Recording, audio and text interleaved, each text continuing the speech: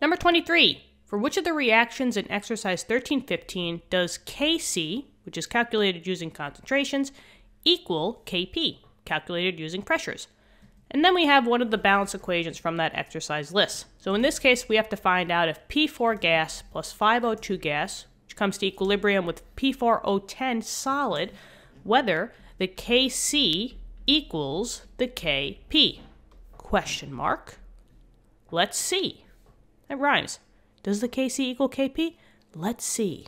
Okay, so Kc equals Kp when the gases, the moles of gas of the reactants equal the moles of the gases of the products. But it's very specific. We only care about the gas moles.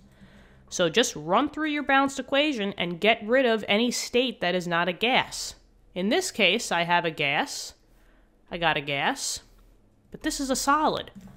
So get rid of it. We're not even looking at this guy. Whether you want to make a huge cross out here or just cross out the state, whatever. Now, how are we going to find out the moles? Oh, those are just the coefficients, the big numbers in the front. Let's see. There was no number in front of the P4. That means I have 1. But there was 5 O2s.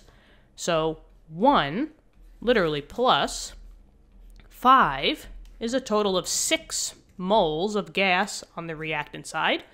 But when I come over here, I have no number. So I have 0 moles of gas on the product side.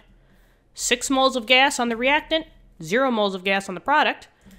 Kc equals Kp only works when those moles equal each other.